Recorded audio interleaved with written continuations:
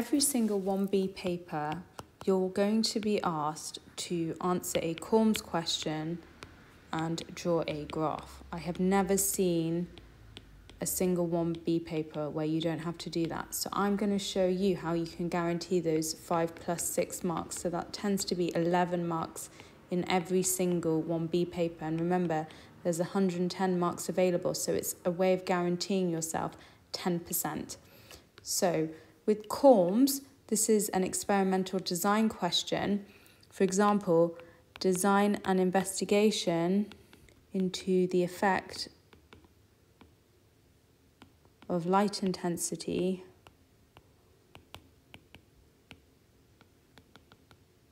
on the rate of photosynthesis. This is a very typical example, and I'm going to show you how to use what I call the variable layout to guarantee yourself 6 marks. So the independent variable, and I would literally write it like this. The dependent variable, I'm writing myself a scaffold right now to get myself going.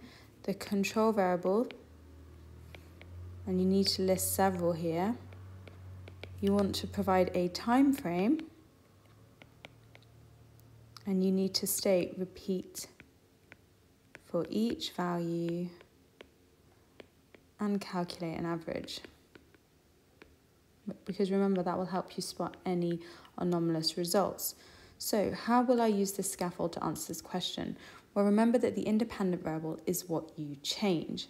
So what are we changing here? Design an investigation into the effect of light intensity on the rate of photosynthesis. So what we're changing here is the light intensity, and I'm even going to write that. And this is how I would honestly answer the exam question. Really say how you're going to do that. By altering the distance of the lamp, and give a range here. So important. E.g., I'll hold that lamp 10 centimeters away from my plant, 20 centimeters, 30 centimeters, 40 centimeters. What is my dependent variable? Well, the dependent variable is what you measure. So what am I measuring here? Well, I'm measuring the rate of photosynthesis, but in your experimental plan, it has to be something tangible that you will physically measure. So I will measure the volume of oxygen gas produced using a gas syringe. There's so many options here. You could have said, I will count the number of bubbles of gas produced, but the reason looking at the volume of oxygen produced is relevant here is because remember, the equation for photosynthesis is, and I'll write it up here, carbon dioxide plus water forms glucose plus oxygen.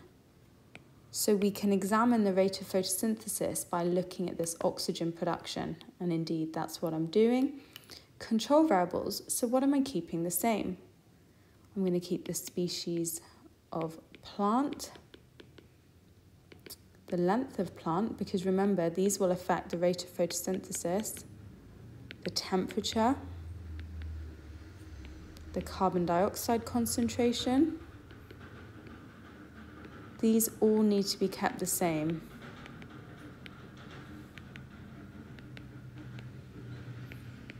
With your CORMS experiments, you want to provide a time frame, make sure it's sensible. I will measure the volume of gas over 60 seconds.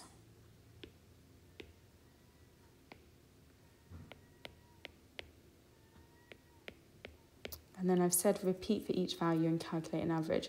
So to show you where my marks have been awarded, giving my independent variable as being the distance of the lamp. Sometimes there's a second point available for giving the range, and sometimes you need to give the range just to get that first point. It's of vital importance. Then measuring my volume of oxygen will get me a mark. Guys, please do not write the word amount. I will be screaming if you write the word amount anywhere in your exam. It needs to be something measurable. So in this case, volume. mass, concentration, all these sorts of things are good science words. Make sure it's relevant to the question being asked. Control variables, at least 2 to 3 marks available here. One relating to the plant, temperature and carbon dioxide is a really good set of control variables. My time frame will get me a mark, and then repeating and calculating an average. Now I'll show you a past paper question. There is a relationship between the colour of flower and pollination by insects. Design an investigation to find out if the colour of flower affects how attractive it is to pollinators. Include experimental details in your answer and write in full sentences. So what are we changing? I will choose a variety of flower colours, because after all that's what we're changing in this experiment, e.g. red, yellow, orange, pink. What about our dependent variables? So what are we measuring? Be really specific here. I will count the number of bees, because they're good insect pollinators, attracted to each coloured flower. Now the control variables, at least 3 or 4. What will we keep the same to make sure it's a fair test? We need to keep the species of flower the same. Type of pollinator.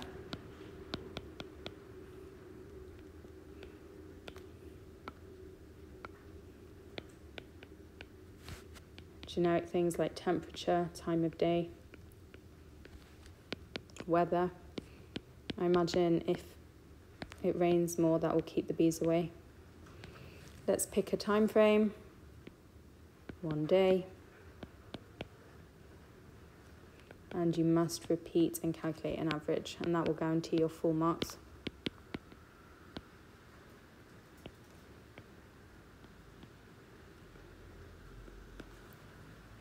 So let's highlight the marking points. Different colours, that's a mark. Count the number of bees as a mark. In terms of our control variables, we've got a mark for species of flower, type of pollinator, temperature, so that's 3 further marks. We have a time frame mentioned, and we're repeating and calculating an average, so tons of marks. I'm going to talk you through some top tips for drawing graphs, and we're going to start with what I think is one of the most difficult graph types. So the scientist Richard Dole collected data about the deaths from cancer in the 1950s. The table shows data for 4 groups. Plot a bar chart to show the number of deaths from lung cancer and from other cancers for each of the 4 groups. So we're looking at lung cancers and other cancers for each of the 4 groups. Then in terms of what goes on your y-axis and your x-axis, your y-axis is what you're measuring. It's always the dependent variable. We need to go from 0 all the way up to 35, so pick a sensible scale here. I'm going to go up in tens. Remember, we need to occupy as much of the graph paper as possible. And then just use that table to help you with this label. So we're going to write number of deaths, no need for units this time. And then I think the x-axis is more difficult to pick through, but on the x-axis in this particular case, we want to mention whether it's non-smokers, light smokers, medium smokers, or heavy. So these first 2 thin bars, I'm going to assign non-smokers. Then I'm going to leave a gap and write light smokers. Another gap, medium smokers.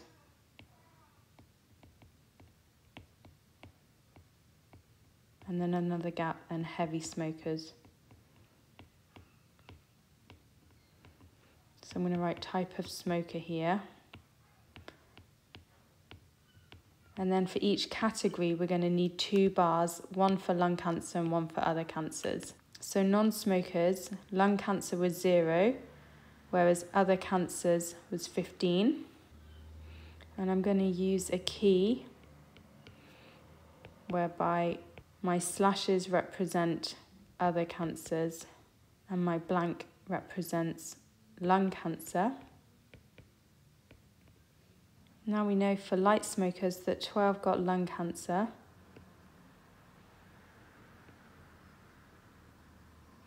Whereas 35 got other cancers.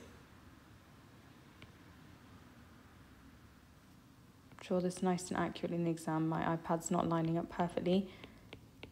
Making sure that I'm representing my key correctly. Medium smokers, 11 got lung cancer versus 24 that got other cancers. So yeah, these graphs are more tricky, but I'm hoping that you'll feel more comfortable as to how you'd go about it watching this video. Now, heavy smokers, 13 got lung cancer and 18 got other cancers.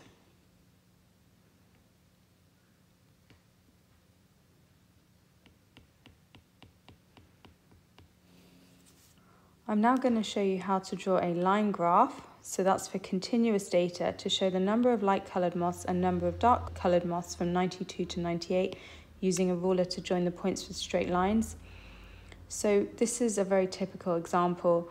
Remember, as I've just said, your dependent variable, so what you measure, it is important that you know your variables in the exam. That will always go on your y-axis. Remember I said it's the numbers which are more difficult to plot. Look down them, these are difficult to plot, versus your independent variable, what you change,